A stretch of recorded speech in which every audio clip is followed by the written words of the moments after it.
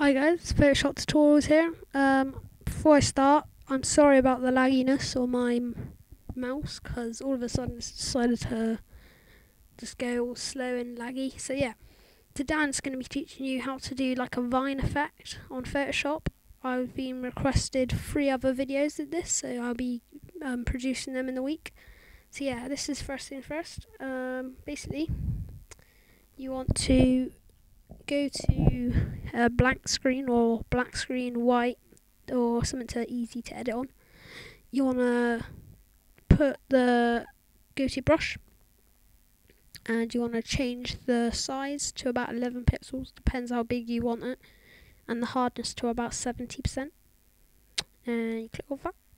Then you want to go down to the pen tool and you want to start and drag around the shape or like vine shape you want,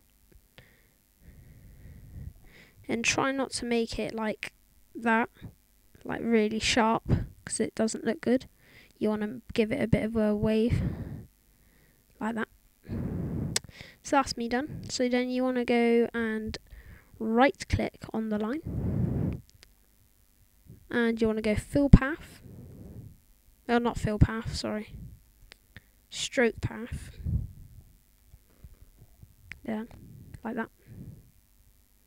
You're going to go to brush and simulate pressure. And you want to click OK. And there you go. There's your like line or vine, or you can make it into a wire or something like that. So then you want to, if you want to get rid of the line in the middle, just right click. Make selection even. Okay, then you want to go Control D, and that's your like line. If you want to make it better, just double click on the layer. I should have done this on a different layer really, but you can try it from a different one.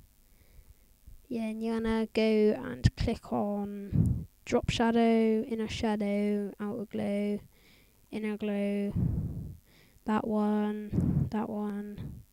and stroke. Maybe put a colour overlay if you put that a bit darker or lighter. So yeah, I hope you enjoyed this video and I hope it helped.